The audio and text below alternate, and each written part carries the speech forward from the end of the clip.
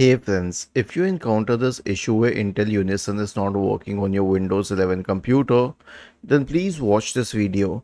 Now see, the issue could either be with the Bluetooth connection or it could be with the application itself. So before anything else, search for services in the Windows search bar and open services. So scroll down and find the Bluetooth support service and other Bluetooth services like Bluetooth audio gateway service.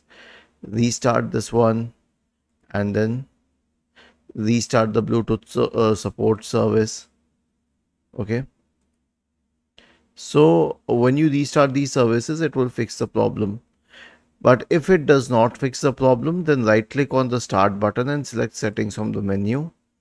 Go to Bluetooth and devices and then try to reconnect your device. Okay, you need to reconnect your phone or you need to reconnect the other devices that you are connecting using the Intel Unison software. For example, you may want to reconnect. Wait, I'll show you.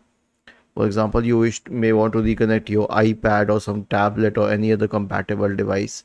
So you can reconnect it using this Bluetooth option. The next case is that the issue could be with the application itself. In this case, you can search for Intel Unison in the Windows search bar and then go click on app settings in the right pane.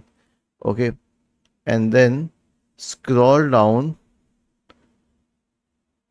and select terminate to terminate the app, then repair it, wait till you get a tick mark here and then reset it.